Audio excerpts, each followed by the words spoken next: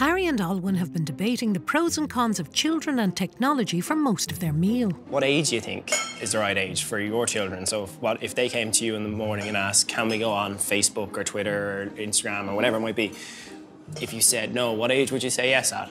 So when my eldest was 12, he did ask for a phone for his confirmation because all the other kids in the class were asking for phones for their confirmation.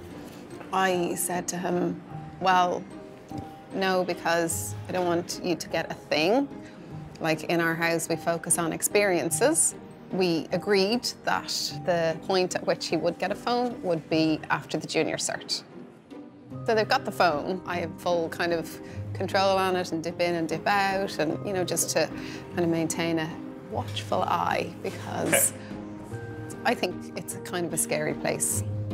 I think as a parent, the fears about technology that she expressed are common fears that I think a lot of parents share. Do you not think that your kids are potentially missing out on social interactions and relationships that other children have access to? No, because do you know what they do? They actually call around for their friends and then encourage their friends to come out. Yeah, but can it not be a mix of both? How do you mean? Well, so obviously I fully encourage that any child goes out and has fun and social interaction, but even in a time when it's dark and it's cold and it's wet and it's raining, do you not see the benefit of allowing them to open up Snapchat or have a conversation with somebody that way?